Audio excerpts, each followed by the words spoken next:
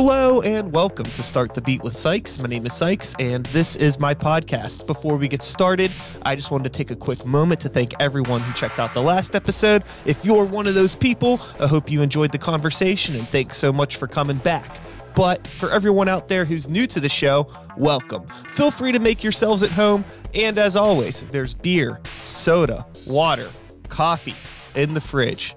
Cheers to everyone out there on the internet. I think my influences, I would proudly wear them on my sleeve. You know, things that influenced me as a filmmaker, the time period that influenced me as a filmmaker. But yeah, I mean, I guess I didn't see it as much with my comics. I think they were because I didn't have the heart in it the same way I have. I think that's the answer I'm looking for. Like, I don't feel the burning that I feel when I make a movie or when I think of a movie idea. Like that comes from a pure, like, deeper place in me. Like that feels like a more pure form of expression. Yeah, I think that there's something that really bothers me about the way people like critique art, whether it's somebody else's or their own, and like this incessant need for everything to be original. Yeah, it's like possible. If you're trying to be different, you're gonna be crap. Like you just have to not think about it. And if it's I always think about like food. Like there's nothing original about a cheeseburger. But if you can make a really fucking good one, then whatever. Yeah, like people are gonna remember that more than they're gonna remember some like weird burger that has like all kinds of weird shit on it, and they're like, that burger was like terrible. You know what I mean? Because if you get too original, they're gonna call you weird. Yeah. Right? Like they're gonna call you weird. So it's just like, okay, so I'm either derivative or I'm weird. Right? Yeah, like, I think that some people, the main goal, at least with anything I've done, is just to be like, just be happy with what I do and be happy while I'm doing it. And I think there's, I'm not like an incredibly spiritual person, but I think that there's just like a certain energy that gets baked into your art. Yeah. Where like, I think people can tell. Like if you're on stage performing and if you're not into it, people can see that shit. Or if you don't put it all into, like an episode of a podcast or something, like people can pick up on that energy and they're not going to. Yeah, it feels they're not going to. Yeah, they're not going to dig into it. No, I agree. Yeah, totally. I see what you're saying. I mean, I can get a little woo, but I won't. But yeah, I agree though. I feel like there's a tangible energy if your heart's in it, both for you and both the producer of that and the consumer of that can feel that, Yeah, I believe that. Now, with the movie that you've just made, do you feel like talking about that at all? Do you feel like promoting it? Yeah, I mean, I guess it's probably a decent idea. Let the world know about this ding-dong thing you did. It is called The Boonies.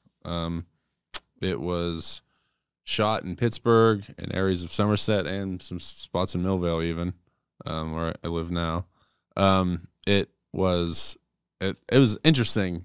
The story of the Boonies is funny because I have another thing I had made called Theo and the Professor. It was a web series that we kickstarted, raised like 11 grand for, and made 7 episodes. Got them on Amazon Prime. It's also on YouTube, and it's like a horror comedy show, like in the vein of like I don't know. It's hard to describe. It's like Kolchak the Night Stalker from the 70s meets like Erie, Indiana, or something. Like it has this like sort of fun energy.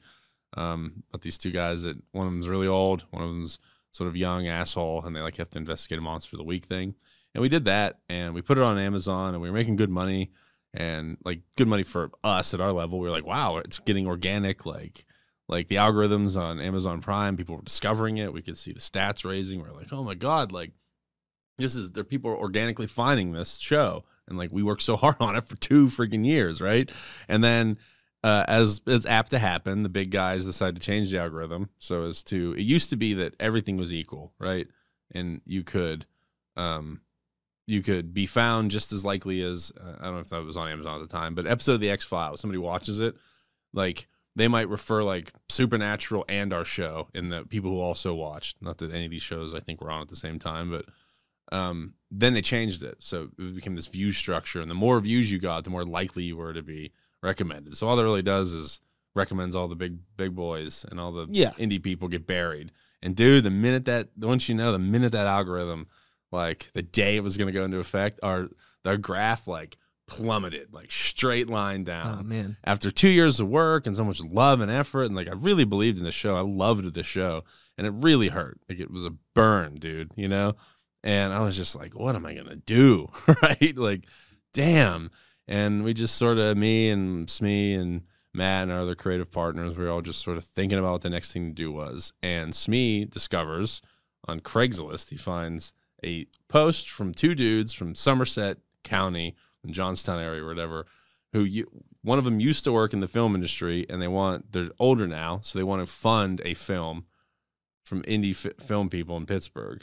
And I replied, it's crazy, right? And I reply to the ad, and he meets with me, and they'd met with like 10 other people, and they liked our idea, which they wanted to make a low-budget horror movie. That's what they wanted. Cool. So I pitched this like cannibal redneck horror movie because I haven't seen one in a while, and they liked it. So they were going to fund it, and like these 2 dudes produced it, and I wrote it with Matt. Me and Matt wrote it. I directed it. I did all the sound design, and Smee shot it. And we had like a 35-person crew. It was like the biggest thing I ever worked on in terms of professionalism. Yeah. And like making sure all your I's are dotted and T's are crossed and like well produced. And I was like, wow, this is awesome, you know? And then we finished it and it got picked up by Indie in LA and it's got a national VOD release. So it's like, you know, if you pulled up an Xbox or Google Play or anything, like a cable on demand, it's on there. So, I mean, people can watch it for $5 or buy it for 10 or 20, I can't remember.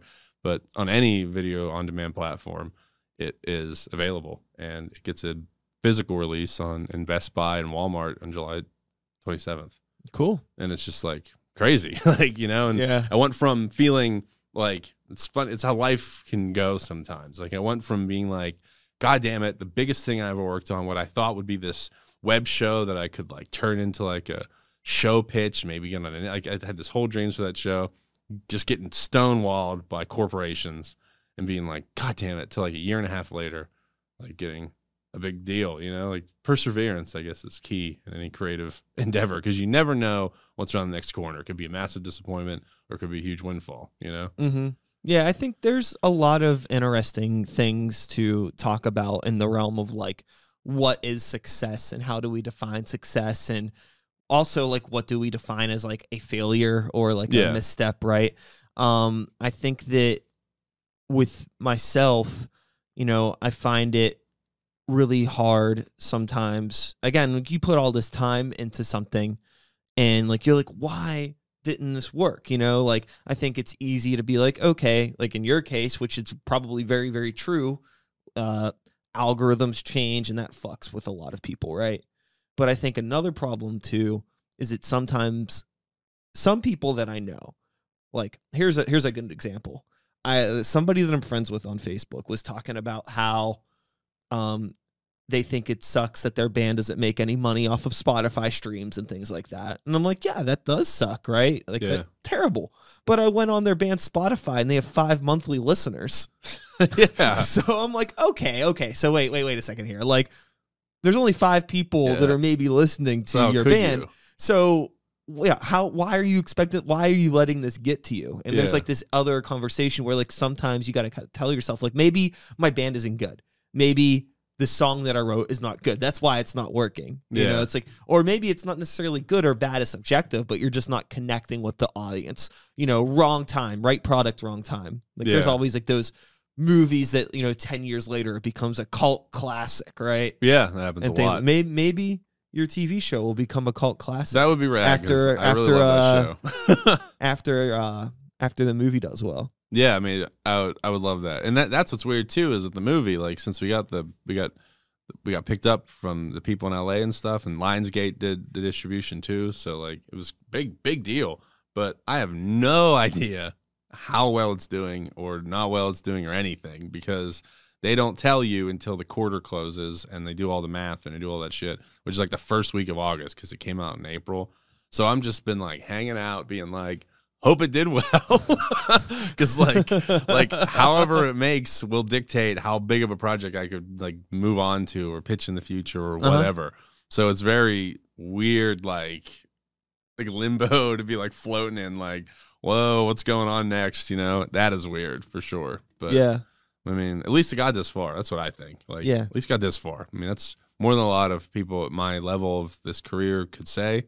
Sure. So, like, I'm happy with it, you know?